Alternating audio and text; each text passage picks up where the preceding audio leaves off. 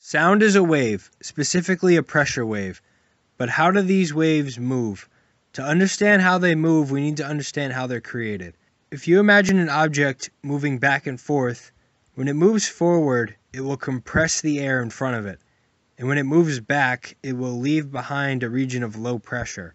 So we're left with a region of high pressure and a region of low pressure. This creates our pressure wave. Now this wave doesn't just stay still.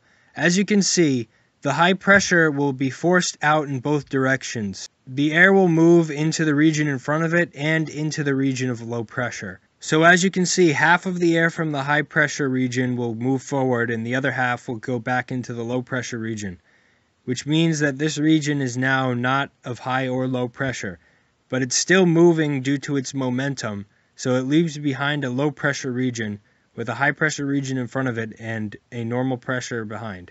So we still have our pressure wave of high and low pressure, but it has now moved forward. And this process repeats itself continually, moving the wave forward even more.